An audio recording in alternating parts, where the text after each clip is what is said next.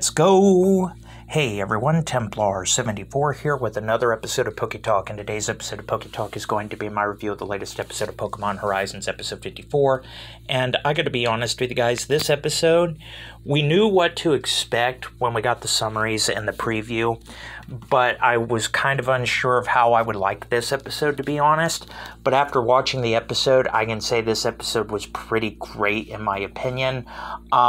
Basic premise of the episode is that Liko and company have completed their initial trials. They're on their way back to Orange Academy. They run into Anne again, and they all decide to head back to the academy together to continue their training. Meanwhile, Freddy in the background is investigating the mystery of Terrapagos by using basically Liko's grandmother's diary, and ends up heading out to try to find answers on his own to this mystery of what Terrapagos actually is and all this other good stuff.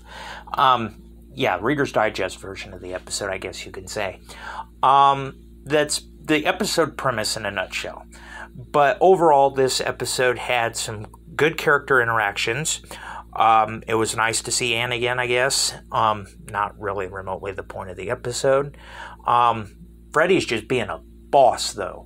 And I can appreciate that. I can appreciate him going out of his way, like he's determined to figure out this mystery one way or another.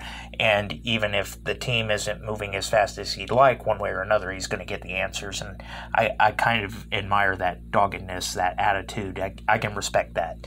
Overall, though, like I said, the episode going in, we had the basic premise.